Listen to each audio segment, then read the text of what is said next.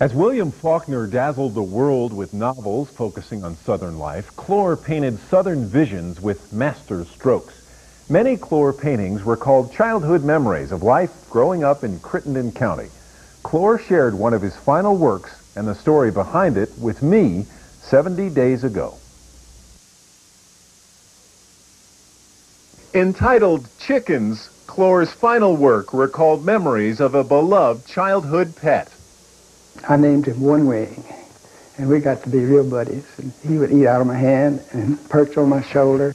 But when his pet accidentally became the main course for dinner one night, Cloar says he crawled under his country house and cried for an hour, swearing he'd never love anything that much again. Eventually I recovered, and I loved 3 women and 3 cats during my lifetime. The 2 women left, and the 3 cats died. But the 3rd woman has been here 20 years. The 3rd woman, the artist's wife, Pat, represented her ailing husband at the Clinton inauguration. Cloar's 1966 painting, Lewis Schoolhouse Faculty and Honor Students, was chosen as an inaugural commemorative poster. The painting itself now hangs on loan in the Vice President's White House office. Cloar included himself in this one, the last boy sitting on the right, about age 6, an artist in bloom. I can't remember when I wasn't sketching. It's always been so. Yeah. And what were you drawing then? I would draw people. Always people. Only 2 of Cloar's 850 paintings lack a human form. The artist featured his family in many.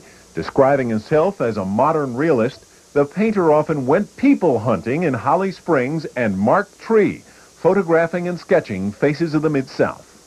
I counted up one time, there are 74 Marked Tree people in my paintings, and none of them know it. They have been immortalized. Immortalized and don't know it. Some days, some of them go to find one in a museum and say, "It's me." Cloar left his mark at Earl High School. Winning Best Drawing in an East Arkansas high school contest led Cloar to the James Lee Art Academy, forerunner of the Memphis Academy of Arts. Later, Cloar earned an English degree at Southwestern, now Rhodes College, and became torn between writing and his art. He considered becoming a cartoonist, traveling to Europe, then ending up studying in Memphis and at New York's Art Students League. There, Cloar created a series of lithographs featuring East Arkansas home country and his family, and this, entitled Group of Myselves. This work won the young artist a McDowell Traveling Fellowship and a tour of the American West. Cloar spent 1941 practicing painting in Mexico. It's where the artist says he learned the subtleties of color. World War II led Cloar to the Army Air Corps. Stationed in Saipan, his brush left pinup girls on bombers. After the war, Cloar returned to Mexico, Central and South America, and then New York, where Life magazine took notice of his burgeoning talent. Later, traveling in Europe, Cloar began recalling images of his childhood, stories his mother told of panthers, and his childhood pal, Charlie May, the little black girl whose baptism in the Tyronza River Cloar attended and immortalized in this painting. Cloar had found his way home. In the mid-1950s, the painter returned to Memphis and renovated this house himself. In this studio, wallpapered with favorite news clippings, masterpieces burst forth.